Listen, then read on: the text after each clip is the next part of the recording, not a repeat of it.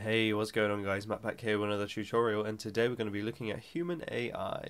Last time we got the cars going, and this time we're going to be adding our humans that are going to be doing pretty much actually the same kind of system, but obviously just sticking to paths that we're going to have set around the outside here, and later on we'll add buildings to be able to border those paths off. So what I've got in the scene, that's different anyway, is this path triggers one. Now this has got a lot of things inside it, and each of those are just triggers similarly to the way we had the ones on the road. But this time we've got corners and we've got road crossings, and then we've also got the roads marked out just so the humans don't walk over into the roads and get hit by a car. So they can only cross at certain points where they're going to end up hitting another point, which is all good to keep it tidy, and then all the corners tell them to go in each direction. So if I hit play, we can just see how the humans work. They're all walking around, and this one's chosen to cross the road. Sometimes they turn back round. There's different, you have a lot of settings that you can change depending on where you want to go, based on how the chances that there are to cross the roads, or to not cross the roads, or to turn, or to, later on there's also ones to go into the buildings. If you've seen the preview, there's the buildings there as well, which are part of the same triggers. So you can see them all choosing random locations. They walk at random speeds as well, which is good. And yeah, the new objects we've got are prefabs, which I've put into a folder just called humans. So I've got the human prefab, which is actually just a cylinder for now. Obviously you can put your own models in, and I will be doing tutorials in the future on how to create your models and bring them in, and I'll also make some models that you guys can use if you'd like as well. We've also got just a head on top of that, because then when the humans get killed, their heads will fall off if they get hit by a car or something when they're running away from a zombie. And then we've also got the human target, which is similar to the car target, where it's just the thing that our humans are following, so that it doesn't have a mesh render on. So our human target is the main thing that we're going to be looking at, because that's got actually really the movement that we're going to be using. We've also obviously created all of these junctions, which are actually all the same. I've just put Z-axis is looking in the rotation we want them to look, as if they were to cross the road. So if a human walks into this path turn, the only choice is to cross the road this way. That's the only direction that the humans will change, otherwise they'll carry on walking. Corners are slightly different. They've got the same script on them, but it's got its corner is ticked, and these they can go in any direction off of the corners.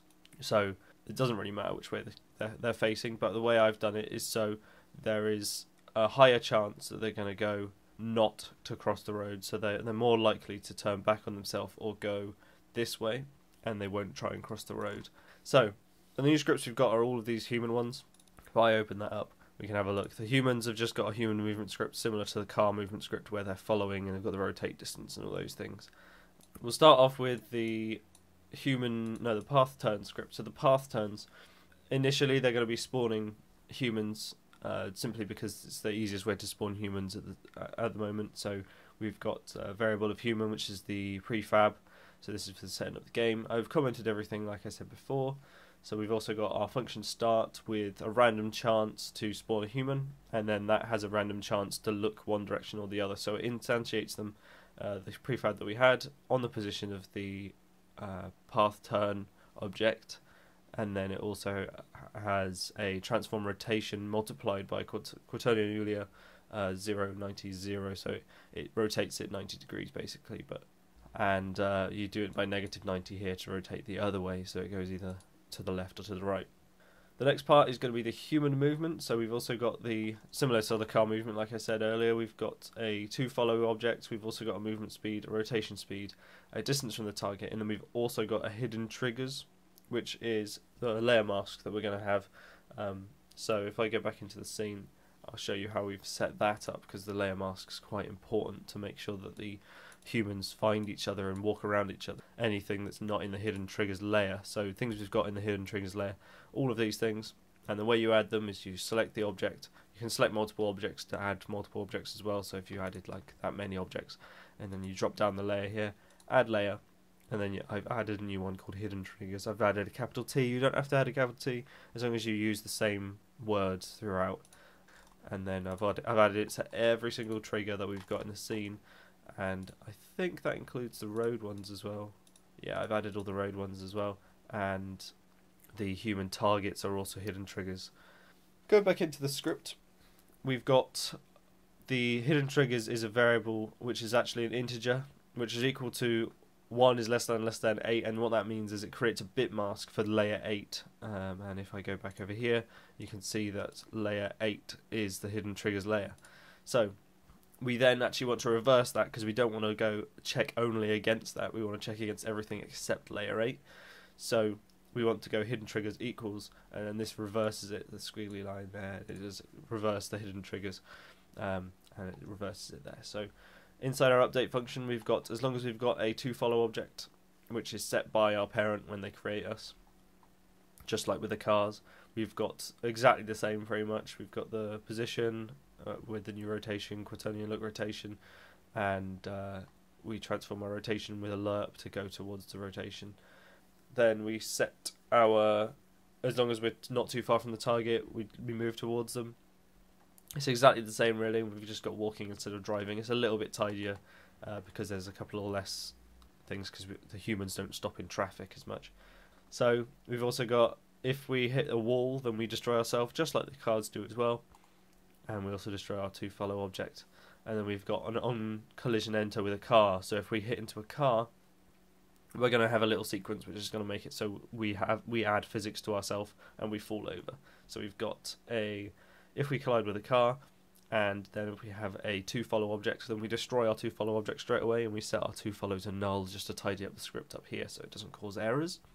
We've then got, we check for the objects, the children inside our transform, so the transforms inside our transform, with a variable of head, just because that's easier, because the only thing we're supposed to find is the head. We shouldn't have added any more children to that object, so it's just going to find that. It's just the easiest way to find the child. We've then got, we add, because we've got rigid bodies on everything, we go head.rigidbody.constraints equals rigidbodyconstraints.none, and that means we don't have any constraints against the physics anymore. We also have head rigid body use gravity, so we want to use the gravity. We stop the body from being the parent of the head, and then we change its color to red just to show that it's been hit by a car. We've also got ourself, so the actual body of the human does exactly the same thing, so the constraints go to none, it uses gravity, and we change our color to red. So moving on to the human target movement, we've got our variable of car data holder, which is the transform. So that's exactly the same. We want to get data of all the cars, so we can not hit into the cars. So when we're trying to cross the road, we don't walk straight in front of one. So we need to get data from that. We also have a human, which is the prefab, and then we have my human, which is my own follower. It's fairly similar to the cars, this one. We've also got walking and crossed. So we've got, if we are walking, then we go in, and if we're crossed, it's similar to the being in traffic one for the cars. So where you need to stop when we're not walking, we're also crossing. We've got our movement speed, and then we've got our movement speed holder, just because we change our movement speed based on whether we're walking across the road. So they walk a little bit faster across the road, just so they don't walk slowly and get hit by cars a lot. So we've got our car data holder is equal to, this is in the start function, we've got our car data holder is equal to gameObjects.find with tag car data, so we just instantly find the car data and then we leave it at that. We've got my human, when we create our human straight away, so we instantiate human, which is the prefab, on our position and our rotation, and then we set that one's toFollow to us, so it starts following us. We set our movement speed to a random range between 0.005 and 0.015. That's obviously going to be based on the size of your scene, but that's how it suits my scene. We've then got our my human, their move speed is equal to my move speed, so we make sure that our human's moving at the same speed that we are. And then we store our speed holder as well, because of when we move faster later on, we need to have a store of our base movement speed. And then we just invoke a repeating of check cars, similar to the way we did with the cars, just to make sure that we're going to be not walking in front of a car when we're crossing the road. We've then got an update, we've just got if we are walking, then we're transforming forward, and that's it for the update function. And then we've got an on trigger enter if the other one is the pathway points, which are if I go into the scene, we've got all of these are pathway points, and apart from pathway to cross, which we'll come to in a minute, because that's the ones in the road, and they're just tagged as pathway to cross. The rest of them are all tagged as pathway points, so make sure you tag those. And then back into the script, we've got if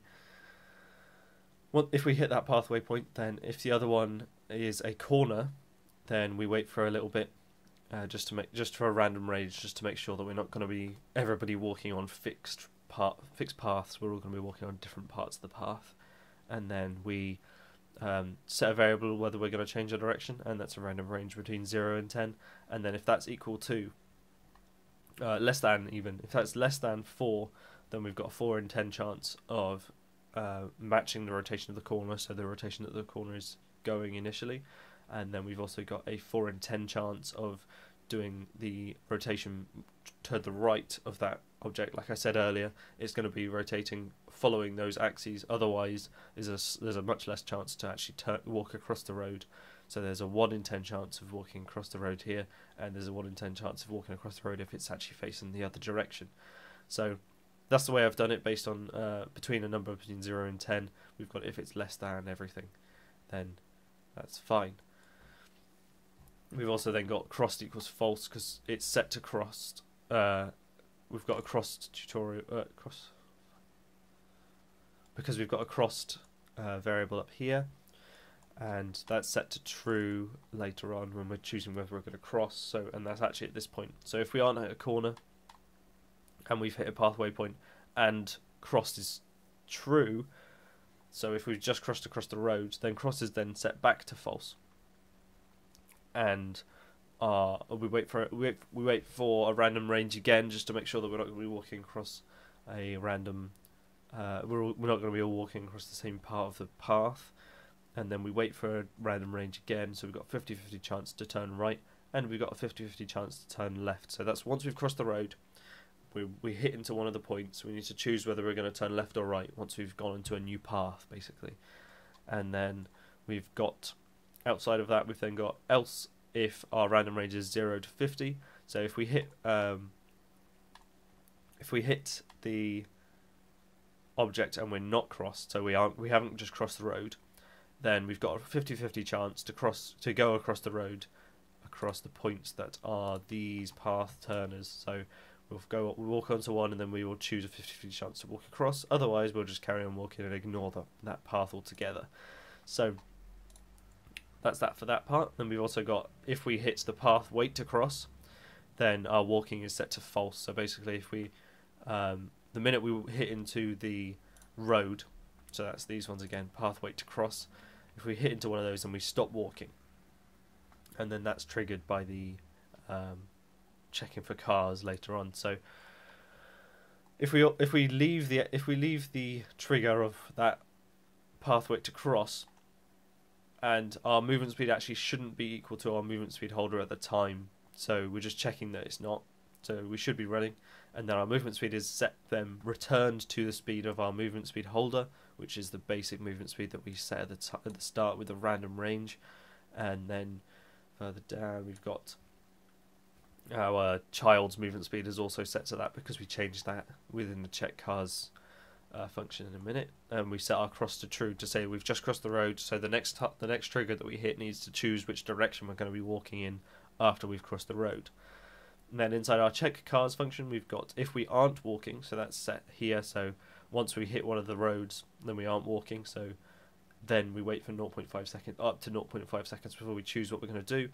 We temporarily set our walking to true, similarly to the way that the cars sit at a junction, and we check against all the cars in the car data holder, and then we also check if there is a car, and our distance to that car is less than 6. Obviously, you can set that to whatever you want. You could set it as a variable at the top if you wanted to as well.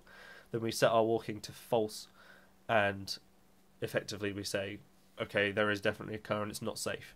So loop it again until the car's safe, until the road's safe. Otherwise, if we don't find a car that's going to hit into us, then we set our movement speed to twice the movement speed of the movement speed holder, and then we do exactly the same for our child again, and then obviously that gets picked up later on by these scripts, just to make these functions, just to make sure that we're going to stop running, because we don't want to run everywhere. We want to just run across the road and then stop, so we don't get hit by the cars. And that's pretty much it for the human AI at the moment. So again, if you just watch them for a little bit, you can see that these guys, they're going at a slightly different speed. This one's chosen to turn this way. This one's chosen to turn back the way it was. And they've got a random chance to do anything. So they have a chance to cross the road, and they have a chance to turn each direction on every corner. And they check against all the cars that are randomly driving around as well. So I hope that's useful for you guys. And next tutorial we'll be doing buildings and setting up the buildings so we can have humans stored inside those buildings. So I hope that's going to be useful, and I'll see you next time.